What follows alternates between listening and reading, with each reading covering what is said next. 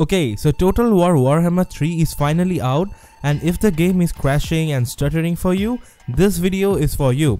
Now you would like to close all the background applications that are running behind in your system that are taking up a lot of CPU and RAM usage.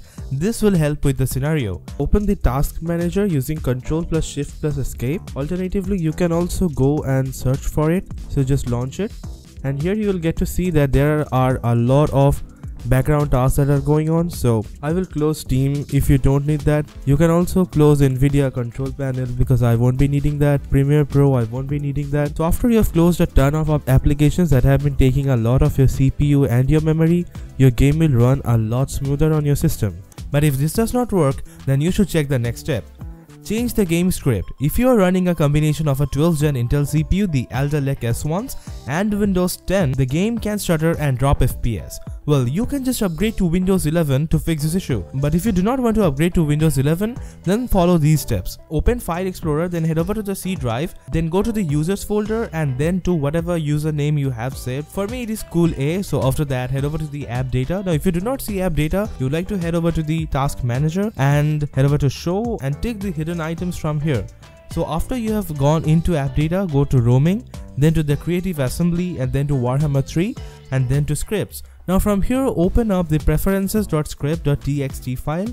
Now scroll all the way down and add a few more arguments in here. So the command that you need to add is hybrid underscore CPUs underscore treat underscore all underscore cores underscore uniformly, then space true, then semicolon. Hit the enter key, then type number underscore of underscore threads space 5 and hit the semicolon and hit save. Now the game should run without any FPS and stuttering. Now if this step did not work for you, then you would like to update your software and drivers. So if you have an Nvidia graphics card, you can go and search for GeForce Experience. You can also download the software, links will be in the description if you do not have it. So you can head over to this driver section and you can search for check for updates.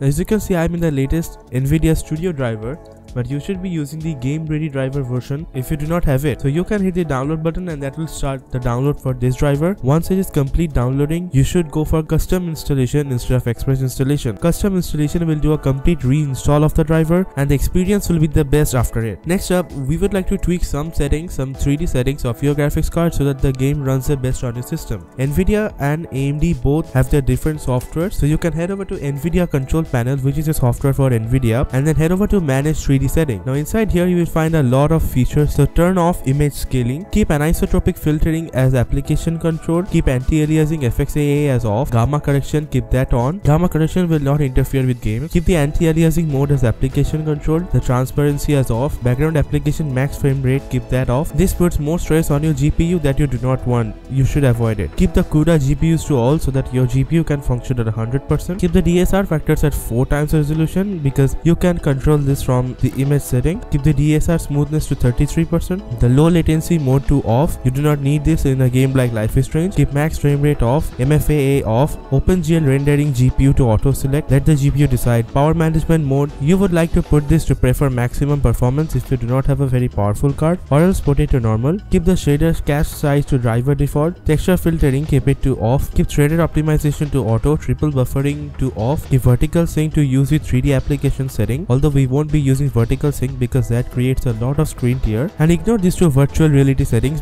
Don't forget to like the video if it helped you and subscribe for more videos like this.